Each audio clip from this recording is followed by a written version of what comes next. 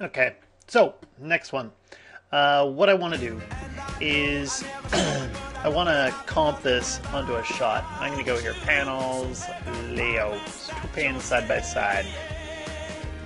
Okay, and maybe I'll go panels, perspective, new. I want a new perspective on things. I'm just going to kind of place it here, something like this, and I'm going to go to my image plane. I'm going to go import image. And I'll bring in something. I'm going to go find a picture, and I go hunting around on my computer, and what do I got? Let's see, we're down here, someplace here. I'll play this while I'm talking in the background. Oh, it won't let me do that. Okay, fine. What was I going to do? Down into here, and I spotted a picture. Oh, crap. Where the hell was it? It was over here, and... Okay, trying to be a bit faster. I'll pause. Pause! Okay, found it. There we go. That's what I was looking for. Something I took with my camera. Look at that. My golly. Okay, it looks kind of small back there, Bob. It looks like I can't see the bug because you can see the cameras right there. You can see that pictures right there. That's not good. Not good. I'm going to go and change the depth. Let's go 0, 0. Boom. And now it's way the hell out there. Okay, good. It's funny, it took a moment for that to update. And you can see it's actually, maybe I pushed it too far. And it's bringing it back 1,000. Well, that's not bad. Okay. And here I can, you notice that as I rotate around, that's a big bug that you've got there, sir. Very big. Okay, I'm not going to do anything too crazy. Let's put it right, say there. Okay. I might even have it walking further out, but you'll notice that if I go and I try and render right now, damn it to hell, if I go in and I render out of this view, let's see, do we get any chopping or anything funny? Yeah, it looks to be okay. Well, this looks kind of crappy, but yeah, I didn't finish texturing it. Again, I would just do this one. This beetle here is just so you get the idea. So, I've got that hooked up, and I've got a kind of... looks like it's plausible. You can see a little bit of perspective from the grid. Okay, I'm going to pretend that's good. Actually, how about I put the grid in the middle so you can kind of see the perspective on it? Okay, great. And I could pull off a big farkin trick over here. What if I go into the graph editor? And maybe I want to start the beetle animating off on the other side, so if I'm here, I was to grab this translate Z curve on the God control, that thing you saw me do last year. If I just move this down, I can zoom out a bit. I'm holding down shift as I'm zooming, as I'm moving just outside of the frame. So he'll come waka waka waka waka waka waka waka waka waka waka. Oh my god, that's almost perfect. Let's see how that looks. Waka waka waka. Waka waka waka waka waka waka. Almost perfect. Anyway, you can play around with that however you want. I'm just going to stop him right around here, and I'm going to figure out how to light him. So, what I'm going to do, if I was going to put buildings and crap like that, I have to do a lot more stuff, okay? I go in here to create polygons. I'm going to create a plane, and it's very, very tiny. I'm going to make it big, a big plane. Right now, mine's plane is transparent because I've got that silly transparent thing on here. Okay, I got that animation on it. Let's go put it back over here. And I'm just going to right click, and I'm going to go assign favorite materials. I'm going to use background. Okay, so use background. It usually comes up immediately, and it's got a reflectivity issue. I always find it better to default that to 0. Refraction limit 2. It should be fine. Let's see what it looks like now when I render. I shouldn't really notice a thing. Okay, now currently I don't have any real lights in the scene, even though I'm seeing this. If I go into the render settings, you will find here under common at the very bottom, render options, enable default light is on. Okay, if I render again, you'll get absolutely nothing. What I want to do is maybe fake kind of like a pretend daylight thing, and I'm just trying to see if there's any clues as to where the shadows might be. Well, I'd say the light's over here. Actually, knowing where I am, this is probably south over this direction. And I have no clue as to the shadows, so I'm just going to do a guess. Let's go in here to create directional light. And I'm just going to make my directional light bigger so it's easier to play with. And I'll do it kind of on this angle here. Okay, a little bit leaning in, not too far. Okay, and let's hit Rendora, and we see what happens. 5-minute zone, okay. And that's not bad. Not great, but it's not bad. I can see shadows here. First thing I might do is go into my light here and go into the shadows. Go to the ray trace options here, ray trace for shadows. And the light angle, remember, this is super sensitive. So I probably wouldn't go much over 1 or 2. And we can just go ahead and I'll save the picture. Render again with it at 1.5-ish. That's just going to blur your shadow a bit. You can't really notice much. Uh-oh, 12, that's going to be too much. Check it out again.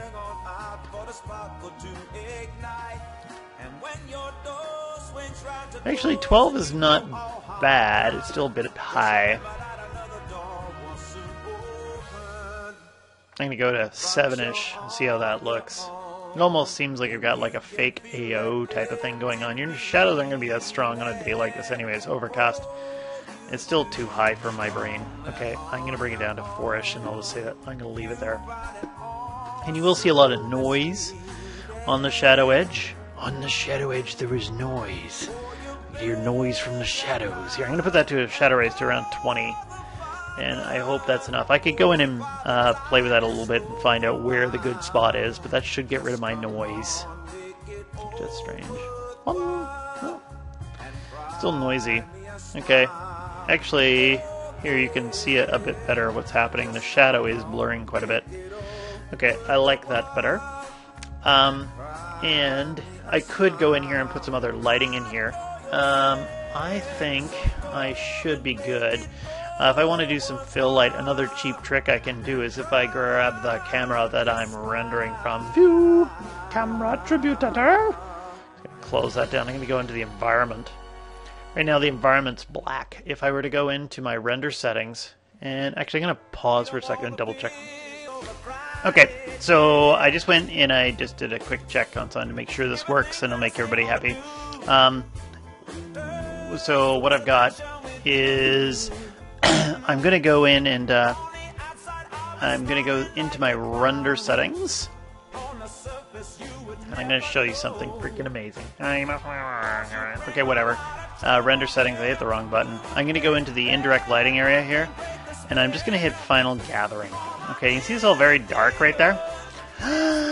Actually, just double check. Okay, let's just save this picture. And I'm going to put on final gathering, and if I render again, probably won't see much of a difference on this one. A little bit of a difference, but not much. It goes in and averages out your light source a little bit here, and I'm just going to go in and maybe do a quick test. Does this pre-render, and you can see it's kind of lightened up a little bit. Actually, it did make that darker. On mine, you can hardly see it. I'm going to put another bounce on me. I shouldn't show this. Anyway, if I lighten it up a little bit, I'm going to lighten this up to gray, the background color on the camera. And now when I hit render, see what it looks like now. Okay, so you're seeing that they get a little bit more light on the bug, and you're going to see you actually start to pick up a bit more light in the torso area here where it was dark. Let's just take a look between the two. See, it was black, and now it's starting to fill in with a bit of light, and it's kind of blending in a bit. Oh, I can't remember how to get rid of this darker area here. In my case here, you can barely notice what the hell I've done. But that's just lucky right back there, because there's that line of the the plane over there. Anyway, so when I render, I'm going to do something like that. And final bit, common. You could do this if you wanted to. I don't think it's going to cut off anything really badly on mine, so I'm going to leave it there. Okay, great. And I'm using renderable camera perspective. I don't need an alpha mask on this one here, but whatever. And I'm on image format, my IFF. I'm going to flip to... I'm a big fan of Targas, so I'm always going to stay there with Targas. They're always dependable, always reliable. You could go to a JPEG if you really wanted to, but I always find that high quality Targas or PNGs are also pretty good too. I'm going to go down here and I'm going to choose the third option, frame padding 4. And I'm going to end frame. I'm going to render this out for 200 frames. Okay, great. And everything looks good. Maybe the last thing I might do is preset. I might go and load a preset and I might put on production. I'm just going to double check and make sure everything's fine and happy dandy here. Okay, and let's save this one more time and I'll do another quick render just to test it out and make sure that nothing's going to go gaffa. And we're seeing all this rendering, and that looks really nice. Except for the fact that it doesn't really have any texture on it, and it's, yeah, whatever. Yeah, I'll just deal with it. Okay, and there it's rendered out, and it's actually done a bit of, it's crisper. You can see now with the production quality settings on. This is without going in and explaining a lot of stuff that's going on in here. I'm going to say it's good, and when I'm pretty much done and ready to fly, if I go into, right now I'm in animation, I'm going to flip into rendering. What time is this? 11 minutes. Okay, good. Render, and I hit the batch render. These are all going to render out, and they're going to pop into a folder that I'm going to talk about a bit later. I might show you how to put music on and all those little things. Anyway, I'm going to stop this video here, and it's going to render out. Uh-oh, there's a problem rendering completed. I'll solve that later. Anyway, it should go through and render out every one of your frames.